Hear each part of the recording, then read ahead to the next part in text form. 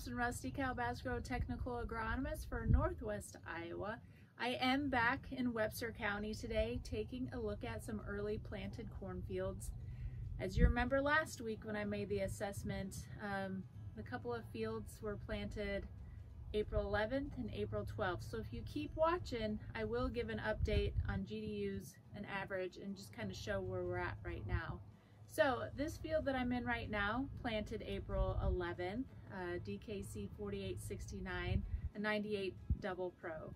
So let's go see the progress that we've made within the past 9 days. DKC 4869, 98 day double pro. I'm finding some great things here. Again, this is planted on April 11th. You can see the progression that we've had within the past week.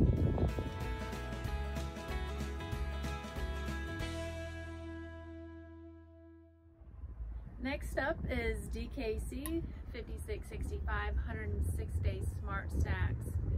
This one was planted on April 12th, and let's go take a look, see where this one's at.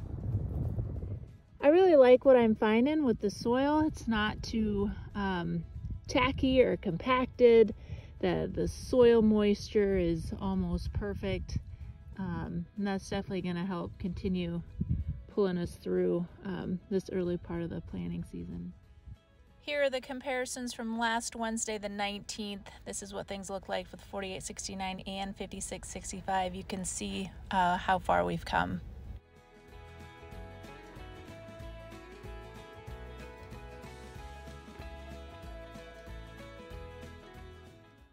Here we go, growing degree unit accumulation for Webster County, the April 11th planting time frame. When I checked on the 19th of April, we were ahead 36 from average. April 12th planting, we were ahead 25 from the average. Now looking at the 28th today, we're only ahead 8 GDUs, and the April 12th time frame, we're ahead 1, so it kind of narrowed the gap there.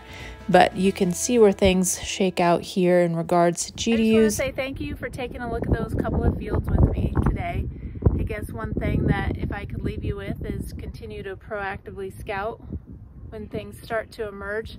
You know, take some stand counts, see where you're at. But right now, this early assessment of some of these early planted cornfields are looking like things are going to be just fine, despite the fluctuations that we've had in air temperature and soil temperature. So good luck and be safe.